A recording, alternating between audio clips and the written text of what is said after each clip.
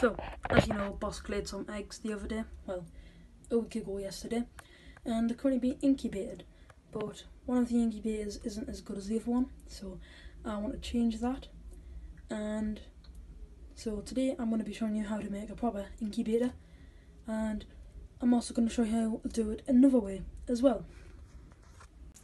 So what you're going to need is a fully submersible aquarium heater. I just got mine for £8 off eBay. It is a 50-watt one. It does the job for the other one. And coming in quite slightly more expensive, this was £7.99, and this is the polystyrene box.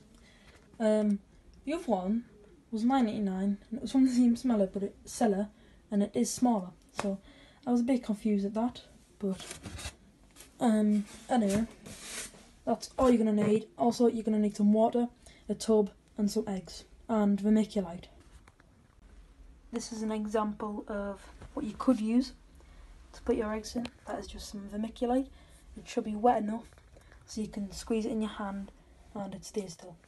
That doesn't collapse.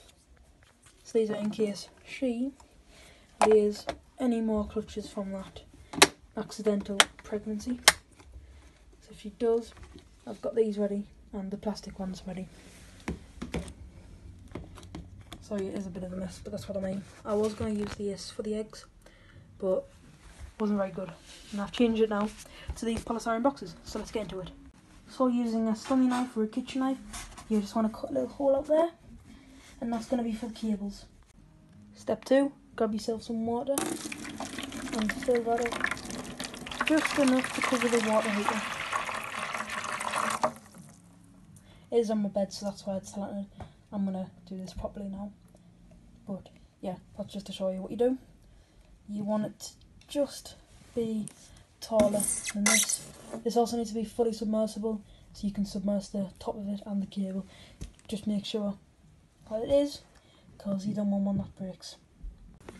So for me, it took about 3 litres of this jug, as a litre jug, so it took 3 litres of that. And I think it's done now, so I'm going to go get the water heater and I'm going to insert it in there. Also, make sure it's on with a thermostat and set that to 28 degrees. So, then you want to leave it running for a little while. I've also put a little glass thing in there. I think that's what you dip in. But yeah, that's going to hold the tub level. So, you want to get your eggs now. Here are my eggs, and as you can see, I've got a little thermometer on them. And I'm just going to show you inside, so you're able to see all the stuff inside the eggs is starting to form.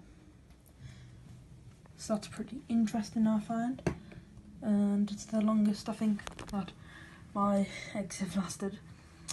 But yeah, so I'm going to get this into the polystyrene container. So there you go, it's got the thermometer, hygrometer in there. It does say 24 because it's been a bit out and open. So now you're going to want to take your lid of the container, and that doesn't want to fully go in there.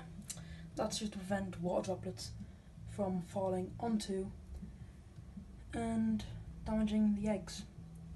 So then you want to get the lid, put it on, and you're done. If yours doesn't stay down, I advise putting some tape on, but I also leave mine a bit open for, humidity reasons, and sometimes it gets a little too hot in there. I also turn my thermometer down to 26 degrees because I leave it on for a little while because I had to do something else. So yeah, I set it up and I came back, reverse engineered it for the video. And yeah, hope you enjoyed. Make sure to like and subscribe for more Bearded Dragon content.